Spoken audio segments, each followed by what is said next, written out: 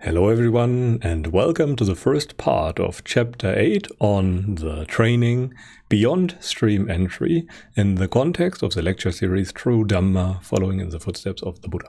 My name is Dr. Florian Lau from the Dhamma Hub, and today we start with a very essential training of one who is in training, as the Buddha put it, of any noble disciple who has already attained the right view, and with it, stream entry, the first stage of awakening. But first of all, as always, a short overview over the content of this lecture. And this time around, we start with a story about the Buddha's awakening and analyze that in a bit more detail. Then we have another story time that is approaching the end of the life and teaching career of the Buddha. Then we have a bit of a recap when it comes to the different stages of awakening and the different trainings that we have to undergo, and then we highlight what must be done now, namely overcoming sensuality and the taints, as the Buddha put it, and then we have a bit more content on the possibility of both overshooting the mark and undershooting the mark in different ways. Then we try to understand what Nibbana even means, and then we have a look at the various different paths that might bring us closer to Nibbana. And in the end, as always, we have a short summary that gives us a concise overview over all the very important points of this chapter, for those that want to really learn what matters. But now to 5 minutes of mindfulness meditation, as always. Try to meditate for 5 minutes now and weaken your craving, weaken your tendency of greed, aversion and delusion, so that you can better profit from the content in this video. Because it can happen that Dhamma can be a bit unpleasant at first, because, as the Buddha put it, it goes against the grain of the world. And the more immersed in instant gratification and pleasant feelings you are, the more unwelcome can Dhamma seem.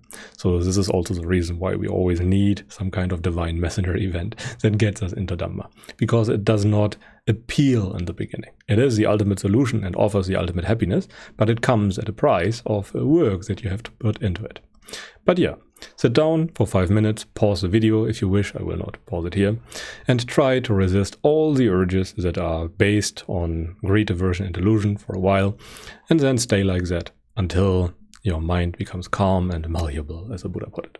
I will now shortly pause, and then we continue, as I assume you are done now. Okay, but first of all, we want to analyze a bit more in detail the Buddha's awakening. So what did the Buddha do? Why is the Buddha special, or why is any Buddha special? Which is something that should be answered, in my opinion. If we do not understand why awakening is hard, then it's very likely that what we might be attaining or might be working towards is not the real awakening that the Buddha talked about. Because he always said that it is a very hard thing to do. Not only that, he was very vocal about the fact that it is probably the hardest thing that you can ever do. So it is most difficult, but also most rewarding. And the Buddha was special in the sense that he discovered the Dhamma, the teaching that leads us to Nibbana, on his own, without any help, and he pretty much discovered something that was invisible, and he removed obstructions of the mind by indirection, via dependent origination. And this is very important, and we discussed that in detail in chapter 6. And he also noticed, and this is also very important, that not all pleasures are bad, as an example.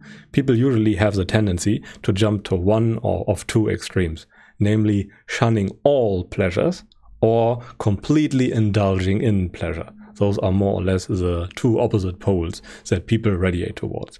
And the Buddha discovered that there are some pleasures that are leading us closer to liberation. And those pleasures are completely fine to experience. In the beginning, he shunned them, and he did not want to experience any kind of pleasure. But this is on the level of the Bodhisattva, before the awakening of the Buddha.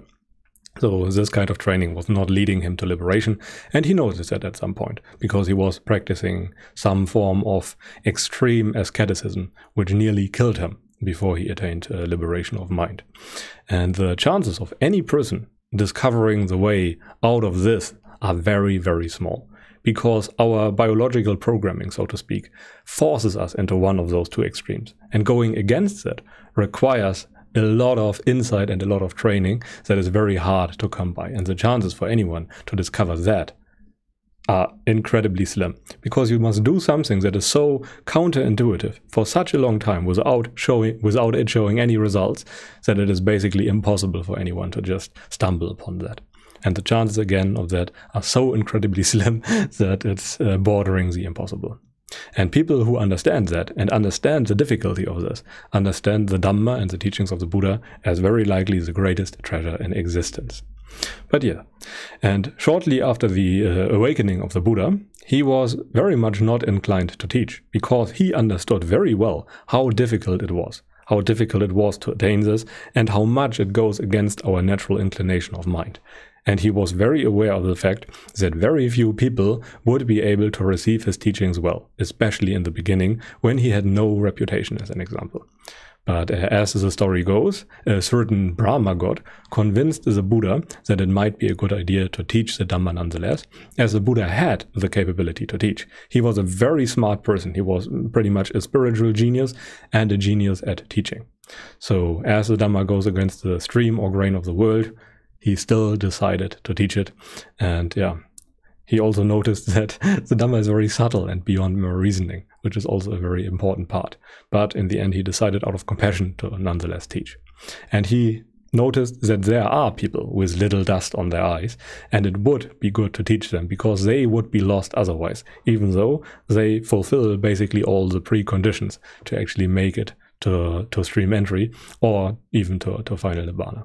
And thus this is pretty much the only reason that the teachings still exist today, because Brahma Samapati, I think that was his name, convinced the Buddha to teach.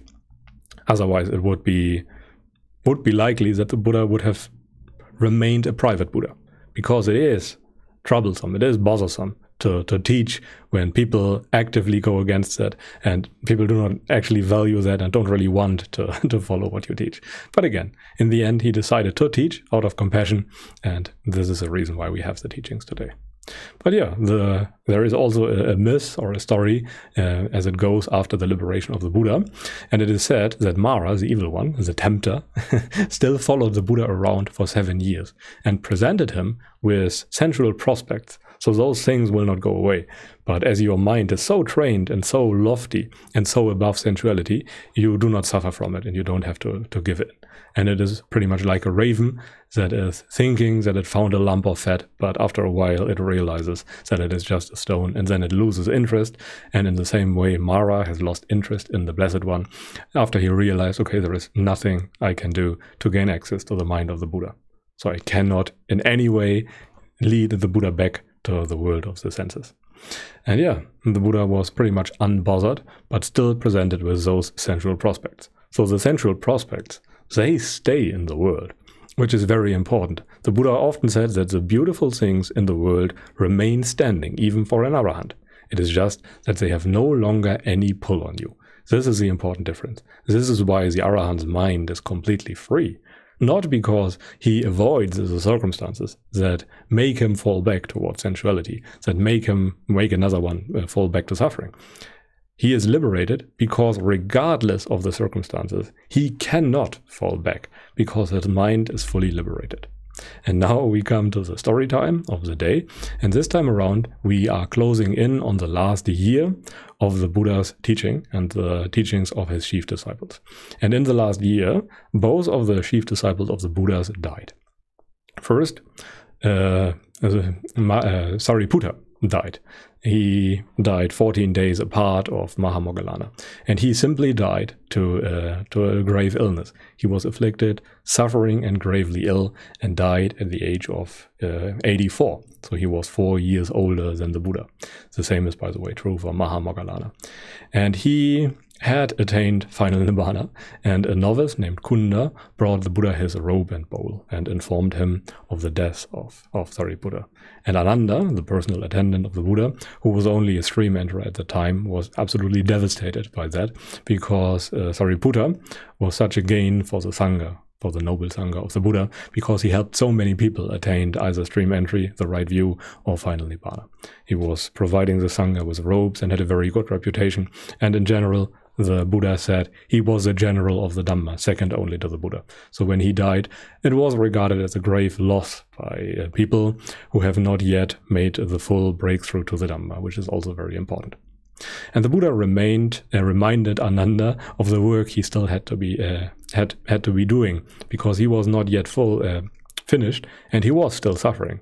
the loss of such a person as Sariputta.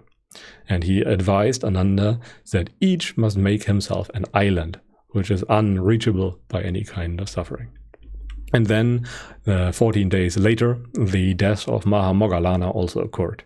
He was also 48 years, and he died under different circumstances. The Jains, a competing sect of wandering ascetics, hired an assassin to pretty much kill Mahamoggallana, as he was giving a lot of discourses that put down the teachings of the Jains and exposed them as wrong. And they are still wrong nowadays, by the way. They are still not leading to the liberation, at least that the Buddha described, but they were claiming that they would. And thus Mahamoggallana decided to talk against that and to inform people of the wrongness of those teachings. But then the assassin pretty much found Mahamoggallana after a few attempts and tried to beat him to death. This is, by the way, why Mahamoggallana, when he is displayed on any kind of statue, is always displayed as blue, because he was pretty much beaten blue and black by the assassin. But due to the strong supernatural powers that Mahamoggallana possessed, he was able to regain consciousness and supposedly died in the Buddha's presence. And it is said that a lot of that is due to bad karma that he made in his past life.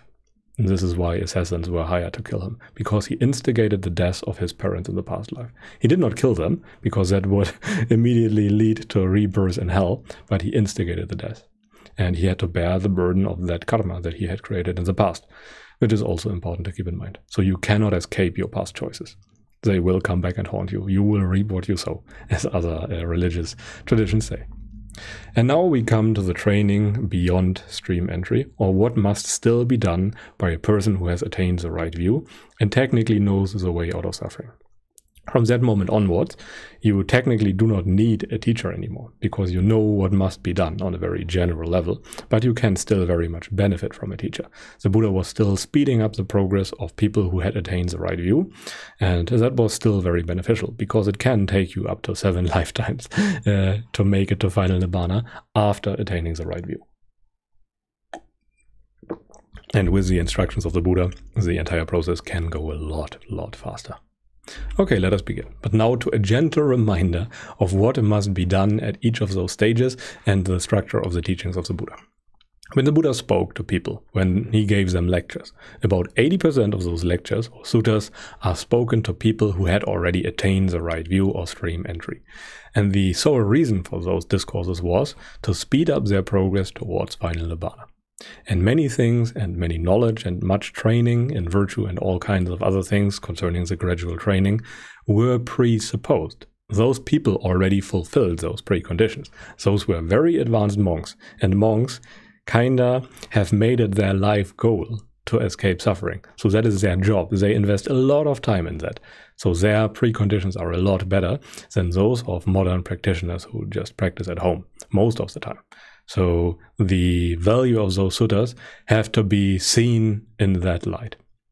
And most of what follows is of limited value for beginners in this entire chapter. This is also important to keep in mind. Most of the beginners striving until someone has attained the right view should be focused on chapter 5, 6, and 7. When you have gained the right view, then you can come back here and look for further instructions. It can also be beneficial to, before that, try to measure the task, as the Buddha put it, to find out what must be done. But until then, you should frequently subject yourself to interrogations by Sotapanna, a noble discussion with other people who are also striving towards Nibbana, if they are at least Sotapanna or higher, and thus knowing what they are talking about. And if those are not available, then you can use the presented self-interrogations of the past lectures and combine them with a lot of self-honesty to make progress without such a teacher. And if you need suttas for beginners as an example, you can easily search them online. For example, the Rahula Sutta is always something that I'm advising, but there are many suttas that are even more suitable for beginners. Because the Rahula Sutta, even if it was spoken to the 11-year-old son of the Buddha, is kind of advanced. Many people cannot really practice like that. But yeah. Anyway, let us continue. Just to give you an idea, most of the suttas are of limited value to you, but that does not mean that you should not try to practice what is in there. It just means that it not yet applies. It is still good to make an effort and try to understand them. Okay, but now a short reminder of what must be done at the Puthujjana stage. The Puthujjana stage is the stage until you have the first experience of dependent origination, as in you have broken the chain of dependent origination at exactly one link. And the goal at that level is a direct experience of anicca, a very direct seeing of anicca in your experience. And thus you want to break free of your prior distorted perception. You want to notice that that which you thought comes first actually comes second, namely yourself. Your sense of control comes second. First, the world changes, and then your sense of volition comes into play, but it comes after, and the mind rationalizes that away. And thus you break the link of dependent origination at exactly one spot, or the chain at exactly one spot, and as a result you pretty much attain the right view, even if you have not yet fully understood the relationship between ignorance and suffering, which would be stream entry as the Buddha explained it, or as I understand it. But from that moment onwards you have pretty much a guarantee that you attain stream entry in this very life, because such an experience cannot be forgotten. It completely inverts your entire mode of perception, let's put it like that. But to actually make it that far, you must actually cultivate a lot of disenchantment with sensuality through, for example, a divine messenger event, great trauma, lots of disgust with life or things like that, death contemplation or things like that. It also requires a lot of sense restraint, because otherwise there is no disenchantment. You only notice the perilous nature of the human existence when you actually stop acting out of craving. And the most gross kind of stopping to act out of craving would be to keep the 5 precepts unconditionally, to keep them forever. That limits the damage that you can do. And again, the Buddha said that keeping the precepts is what distinguishes humans from animals.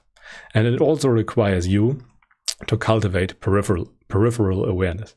You must see things in the background of your experience. You must at least see 2 things at once for understanding dependent origination. And you need womb attention. You must understand how those things influence each other. You must see directly how one thing completely determines another thing. And that requires you to see 2 things at once. And that requires you to have that reflexive component in your awareness. You have to have mindfulness, strong mindfulness, because that mindfulness allows you to do 2 things at once. One thing that you attend to, and one thing that you know is going on in the background, as an example. And this is called womb attention, because one part of your experience is like giving birth to another part of your experience. That is a good way of putting it. And without that, you cannot possibly have a breakthrough to the Dhamma. This is why the absorption techniques are so wrong when it comes to insight, because they focus in on one object and one object only, but you need at least 2 to ever understand dependent origination. If you do not train yourself in that way, you cannot make a breakthrough to the Dhamma. And it also requires you, the entire right view business requires you, the ability to let bad feelings endure in the mind. Because when you do not do that, and always act out of bad feeling and make it go away, then you can never inspect the components of your experience that must be inspected, namely feelings and craving. Remember, the Buddha was talking a lot about craving, and if you always make the craving go away immediately, then you cannot inspect it, and without that, you cannot understand it. And it also requires overall an effort at understanding and utterances of another. Utterances of another means that you require instruction to end up at that right view, because you would never come up with the idea of looking in that direction where you must look at without the instruction of another, because it completely goes against our natural inclination, against our natural mode of being, which is very important to keep in mind. And those are more or less the preconditions that the Buddha named when it comes to attaining the right view. And then we have the face follower or the Dhamma follower stage. And the Dhamma follower or the face follower has broken the chain of dependent origination at exactly one link, which has led to the aforementioned inversion of your perception and experience. So now you notice that that which comes first was actually coming second, etc. So the order of perception is reversed now, and you see yourself as coming second, and the entire world, pretty much, of the senses arising first. And you can from now on see the 3 marks of existence directly, and you can remember them pretty much. So you have access to that forever by now. You can just ignore that for a limited amount of time. And it is technically a noble person. You are technically a noble person now if you have attained that, but there is not yet the fruit of that attainment, namely the complete freedom from suffering at will, pretty much. You still have removed pretty much all suffering, or the vast majority of suffering already, but there is still more suffering than for a stream enterer. Let's put it like that. And a person who has attained that kind of perception of impermanence will attain stream entry in this life, or at least on the deathbed. But the person must further make a strong effort to understand the Dhamma in more detail and to understand dependent origination in relation to first suffering and ignorance. You must understand how ignorance actually causes you to suffer. And then you must understand that in all of the subtle parts of your experience, in all sankharas pretty much. And you must learn to uproot suffering directly and understand craving, vedana, the function of self, consciousness, and all the other words in much more detail than before. Because you must notice where there is always self involved to uproot that self. Because you need mindfulness that is strong enough to actually discern those things that must be directly seen. It is not enough to know those things intellectually. You must directly see them in your experience. Very important. And in essence, to progress, you must maintain your higher virtue and keep up your effort. Without it, it is still not going to happen. Well, it will happen at some point, but very likely not in this life, to make it very clear. And then we have the right view stage. And this is a work that must be done by a stream enterer. A stream enterer, first of all, knows by experience that all kinds of feelings are bad. And this is a very powerful knowledge, because it stops the striving towards gaining pleasure. And a stream enterer can thus uproot suffering whenever it arises, and can prevent future suffering from arising too. And he must maintain, again, his virtue to not fall back, because you can still make the decision to go back to the lower life, as the Buddha put it. And yeah, the stream enterer must now apply the same principles as before. Before his stream entry, he has weakened craving, but now he must uproot the craving, so he can really remove it from his existence forever. And his job is from then on to uproot sensuality and remove all the taints from his experience. And the arahantship is pretty much going beyond the taints. You must pretty much remove ignorance of the 3 marks from all sankharas. And now we find out what there is beyond stream entry, what there is beyond the right view. And according to the 10 fetters model, there are a certain number of things that must cease. The first 3 fetters fall with the stream entry, namely the belief in a stable self and anything permanent that could be called a self. Then doubt. The stream enterer can no longer be touched by any kind of doubt. Doubt can still arise in his experience, but it cannot be the fundamental doubt in the Dhamma. You can no longer be touched by the doubt. This is very important. The fundamental influence of doubt is forever removed. And then the last thing that vanishes is the attachment to virtue and duty. You are no longer attached to rites and rituals, as it is often translated, but what it really means is that you have seen what Dhamma really is and no longer can follow any meditation method blindly, because you have understood the fundamental things that must be done. And oftentimes the pleasure jhanas, for example, will be dropped at that point, because people see, oh, okay, well, they did something, they helped me in some regard, but they are ultimately not what this is all about. And then the next stage would be that the 2 additional fetters, namely fetter number 4 and fetter number 5, will be weakened. And those are the fetters of sensual desire and also sensual ill will, let's put it like that.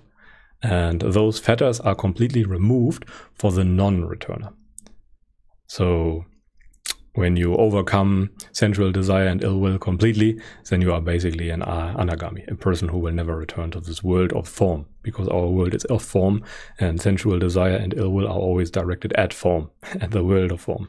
And all that remains are the 5 higher fetters. And when those are overcome too, namely the lust for material existence, lust for immaterial existence, the conceit I am, or mana, restlessness, or being pressured over all by feelings, and ignorance of the 3 marks in all things, or wrong implicit assumptions, let's put it like that, then everything is pretty much done. Then you become an arahant when you have removed the slightest traces of conceit, even in the aggregate of consciousness itself, which is again very important to keep in mind. And the first 3 fetters are what the stream enterer has removed. And just to make very sure that you understand that, here is a short repetition, because the 3 fetters are very misunderstood. First of all, they fall all at once. It is not that first the first fetter falls, then the second, or something like that. If you have really seen through any of those fetters, you have seen through all of the fetters. because they all rely on the very same mechanism. They all rely on having the experience of seeing the Dhamma and understanding the experience of seeing the Dhamma. And based on that understanding, you just know, oh, all the things are happening on their own. I don't need to follow any formal meditation. Why should I? When it's just happening on its own, why should I follow a precise instruction of steps? And he understands the difference between weakening craving and uprooting craving.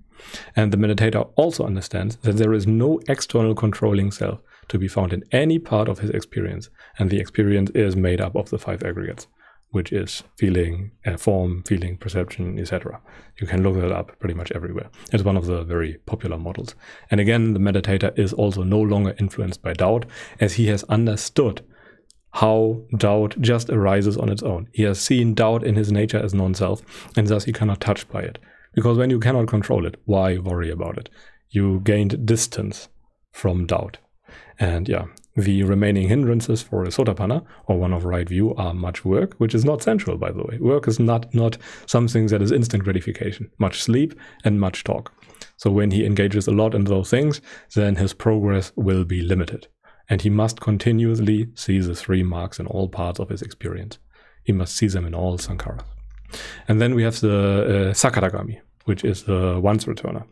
He has overcome no new fetters, but he has weakened the pull or the grip of sensuality on him significantly. And the weakening of lust and hate is pretty much what he was all concerned with, and it culminates in that severe weakening. And he has developed to a very good degree the perception of danger in sensuality. And this might also be kind of important, that there is no clear cutoff point, as I understand it, to the stage of Sakadagami. Most of the time in the suttas, people were asking the Buddha at what stage people were. They could not really diagnose that themselves. And other people could also not diagnose that. It was only the Buddha who had that ability.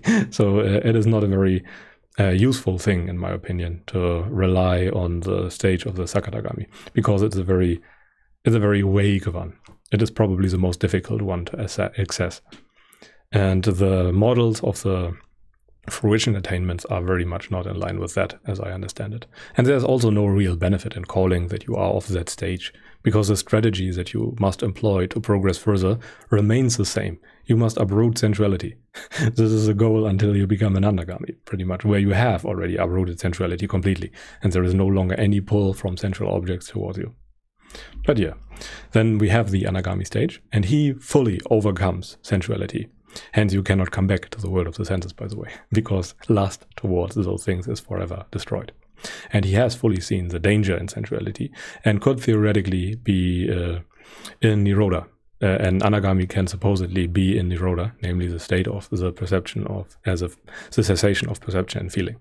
So you could theoretically assess the state of Anagami by the attainment of Nirodha.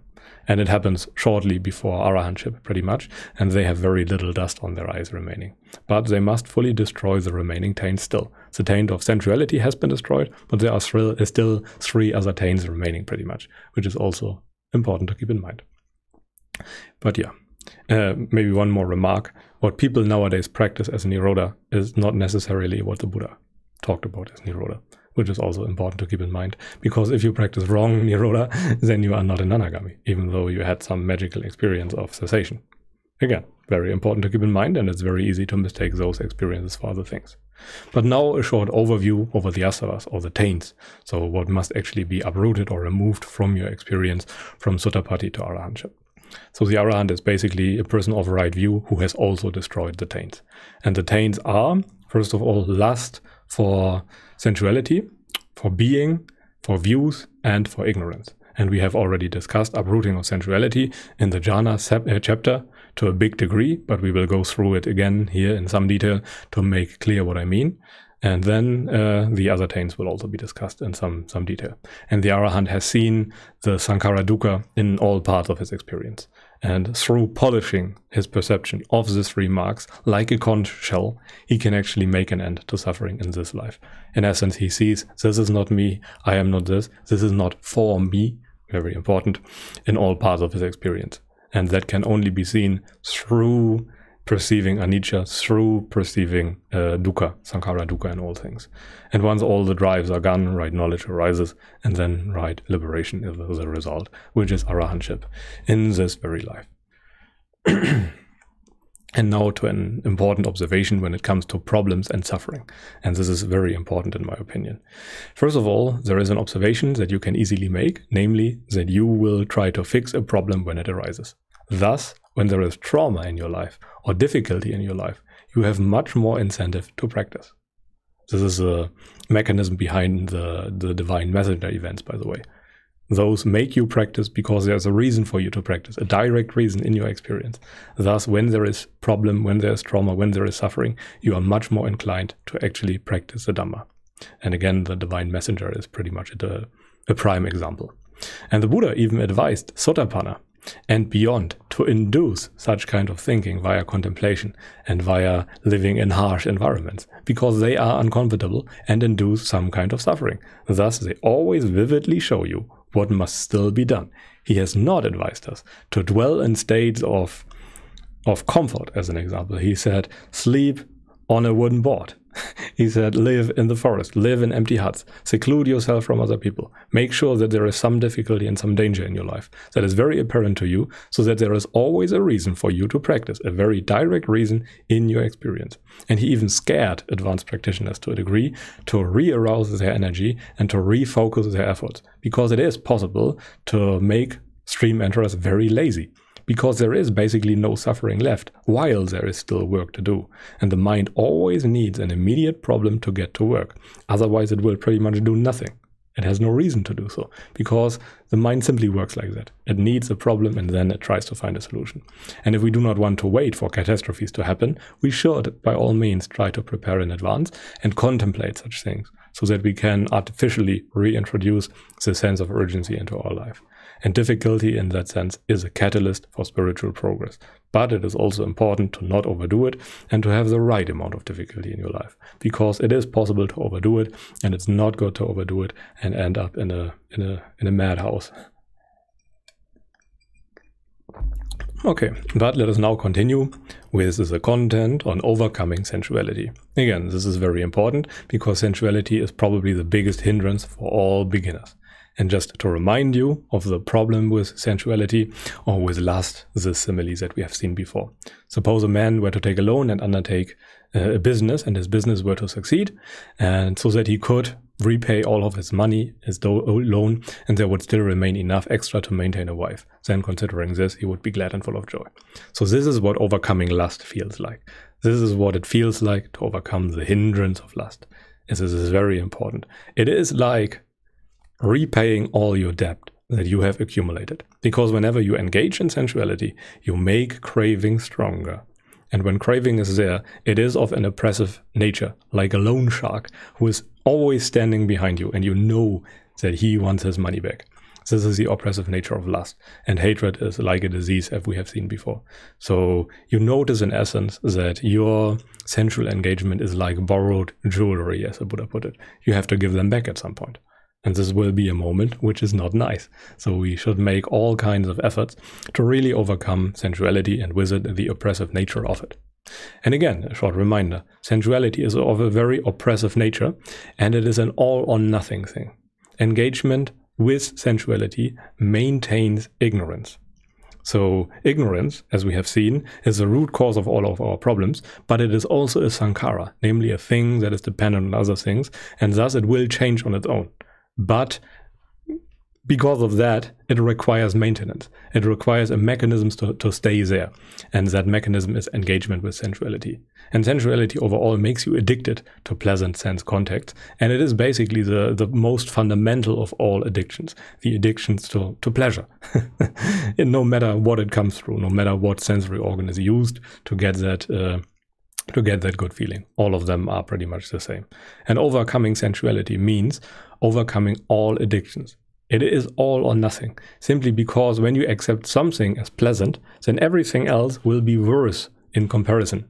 So you always devalue everything else in comparison to the one thing that you deem more agreeable. Simply by introducing a more, everything else is stepping a bit back. And all feelings essentially are bad. Good feelings are bad when they stop, bad feelings are bad while they are there, and neutral feelings are bad when they are not known. It is a built-in feature from feelings, pretty much. And overcoming sensuality requires a lot of going against the stream, and it requires a lot of mental strength. There are stream enterers that are too weak to overcome sensuality, because it is a very daunting task. Even though if you had a very strong experience of relief, by the way, that does not mean that sensuality has no grip on you. It still requires a lot of work, and it still requires a lot of striving. Otherwise, the Buddha would not have repeated that so often.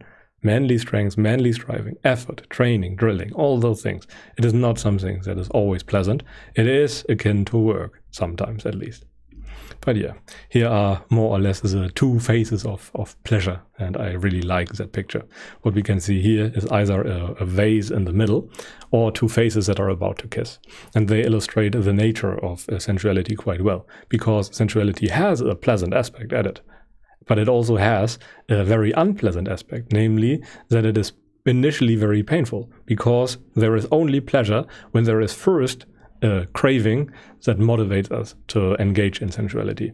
And what we do is we only focus on one of those things, namely on the pleasant component, which might be in the middle. And the unpleasant component, the pain, is always ignored by us, simply by immediately acting out of our cravings and then engaging in sensuality to make that craving go away. But if we cease to ignore the painful nature, then the mind will over time cool down and can no longer engage in sensuality the same way as before. And the Buddha advised us, for example, in this short citation, that we should see the danger, the gratification, and the escape in sensuality. And he said in one of the suttas from the Anguttara Nikaya number 3, Book of the Threes, number 103. So long, monks, as I did not directly know, as they really are, the gratification in the world as gratification, the danger in the world as danger, and the escape from the world as the escape, I did not claim to have awakened to the unsurpassed perfect enlightenment. But when I directly knew, as it really is, the gratification in the world as gratification, the danger as danger, and the escape from it as escape, then I claimed to have awakened to the unsurpassed perfect enlightenment. And then the knowledge and vision arose in him. Unshakable is my liberation of mind. This is my last birth. Now there is no more renewal of existence. So this is also very important to keep in mind. You must understand the danger. And when the Buddha talks about the world, he is talking about the world of the senses. He's talking about sensuality.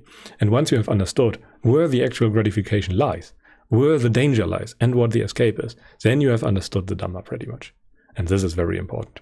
So what is the gratification? The gratification lies in the fact that sensuality, engagement in sensuality, makes the craving go away. The gratification is actually starting on a whole different level. It is not in the senses, it is in your craving towards the object of the senses. So the gratification is determined by that. It starts within you and not within the sense objects. So this is the gratification, but it is also the danger, because you have no say in the world of the senses. They change on their own. And the escape is, okay, to no longer regard them as yours, because you see how dangerous it is to cling to something that is completely outside of your control. And when you realize that, then you cannot engage in the same way as before. So you should really cultivate the perception of danger, because the mind automatically lets go of things that it deems as painful or not worthy of having. We wrongly see the pleasure as not painful due to our ignorance. We ignore the second part of the picture with the vase and the two faces. We only focus on the pleasant aspect, but completely ignore the pain. And pleasure depends on the simultaneous presence of craving, which is always painful and always depends on a feeling. Any type of craving always exists in relation to a feeling. It is completely determined by it. And this can't be uprooted by mere wanting. We have to directly see the danger, the present danger in engaging in sensuality. Otherwise, the mind will not let go of it. The mind automatically lets go of all harmful things. You don't have to actively let go. The mind just does that as soon as a danger is seen. And you have to see the danger in sensuality and not instead of. You have to know it peripherally, which is very important. And it is, as before explained in the simile of the poisonous drink, it is like knowing that there is poison in your drink from now on. Then you can't drink it anymore. And you notice that the danger is there. You can see it for yourself. There is little gratification in comparison to the rather big danger that sensuality has. And you must understand gratification, danger, and escape in the case of, for example, the world or feelings. It is not the problem that there are bad feelings, for example. People usually jump to that conclusion at some point or another, that feelings are bad, or that the objects in the world are bad. They misunderstand sensuality completely and do not see it through craving, or do not see craving as the source of the problem. And the gratification is wanting feelings to not be bad, or to want them to be better, or wanting them to not be there, or something like that. And the danger is approving of that wanting things to be different. The approval of craving, the engagement in that process. Because when you engage it, then the rest automatically follows. Engaging in one central object means that craving overall is reinforced. And when craving overall is reinforced, then the cycle of ignorance is reinforced and ignorance is strengthened. Because whenever we engage in sensuality, we cannot see the three marks. Would we see the three marks in the object we try to engage with, then we would not engage with it, because we would notice it as painful, as dangerous, and then we would not do it. It is like putting our head on a chopping block and the axe could smash down at any given moment. And overall, change is a problem, because change makes things that we want to be permanent go away. And the escape means that we first endure the wanting and then repeatedly see the danger. And when we often see the danger, then the mind will slowly let go. Again, this is a gradual process. This is not something that happens overnight. Yeah, change overall is a problem, it is risky, and it makes our pleasure stop. But the problem is, the more we want things to be different, the more we want things to change. But fundamentally, we want our pleasures to stay eternally. We want ourselves to be forever there. We want all the things that we own to remain unchanging. Yet we approve of the process of change, of changing. So we want things to change because we don't want them to change. This is a fundamental contradiction in our life. And it's very important to see it like that. So by approving of wanting more, we automatically want change, but at the same time, we want those things to change for the other state not to change, which is impossible. It's not possible to make it like that. And here's just a small illustration to illustrate the entire process. There is always, to the left side, the pain of craving present. For example, if you want to smoke or something like that. And then we have the pleasure of sensuality, which is fully determined on the presence of that craving. If we have no craving for smoking, then we would not smoke, as an example, because the entire pleasure that comes out of smoking is determined by the pain of that craving. For example, some small girls, like to play with Barbie dolls. They have a craving towards Barbie dolls, and that is why they experience joy and gratification on account of playing with Barbie dolls. But when you do not have a craving for playing with Barbie dolls, then there is no gratification in the entire process for you, which is very important to keep in mind. So the only way that we get some pleasure out of engagement with sensuality is the simultaneous presence of craving. And that presence of craving is always of an oppressive nature. It is painful. It makes us act towards the objects of our senses. And if we don't do that, then that means that we feel painful feelings. And most people do not want to feel painful feelings. And as a result, they engage in sensuality to make the painful feelings go away. And in that sense, our drives for sensuality are always rooted in the desire to get rid of the painful craving. And we must really cultivate that perception of danger, cultivate that perception of pain. Otherwise, the mind will usually ignore it, because it seems easier to go in the direction of sensuality than to go in the direction of Dhamma. And in essence, it is a bit like touching the hot stove. So here's a small exercise that you can do to better understand the entire thing. Again, the first block should be done immediately, and then you can see the solution once you have done the experiment.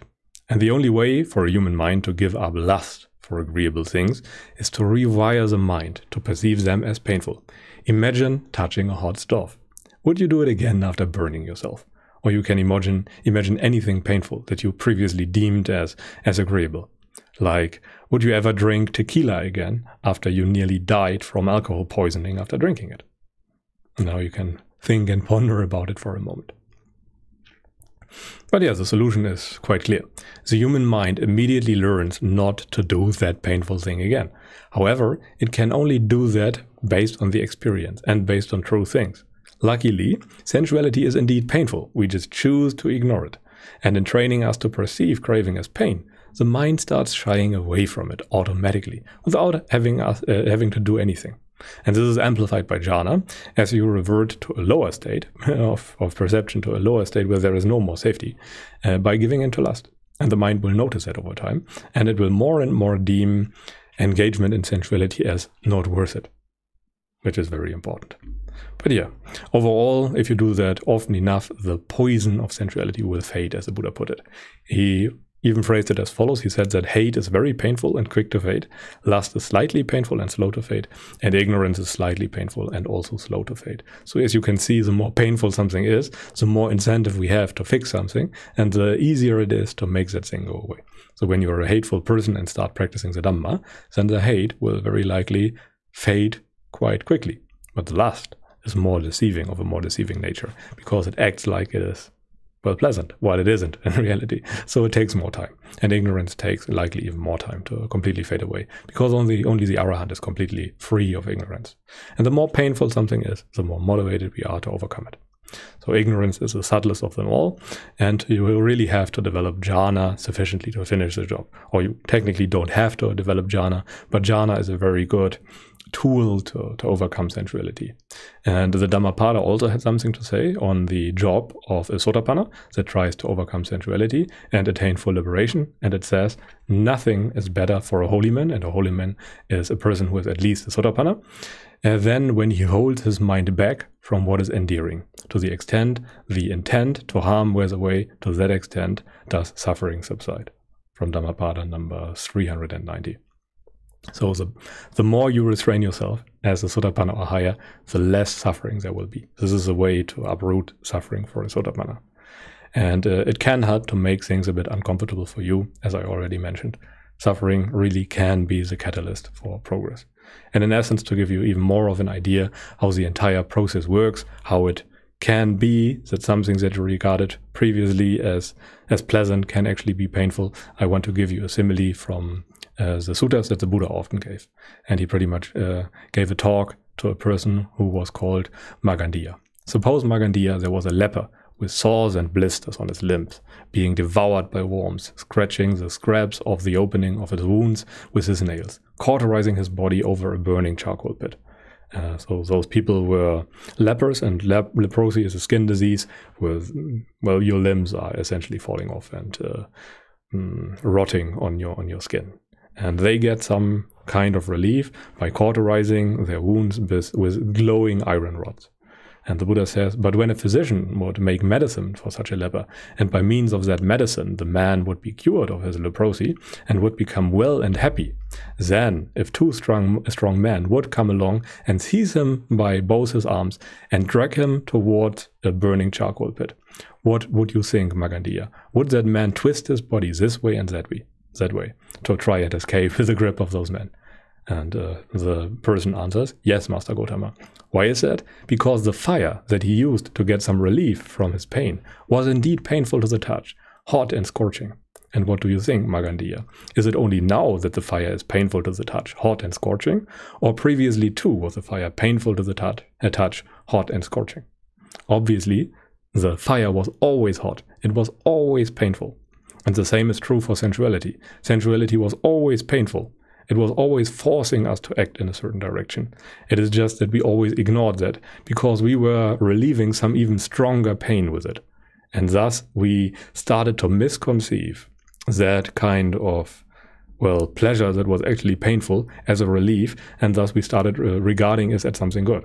But once we notice that it is not, then we cannot go back, just like the person who has now no longer leprosy and is no longer suffering from something more oppressive. That person can no longer enjoy the presence of a charcoal pit that person regarded previously as something good, as something that gives him relief.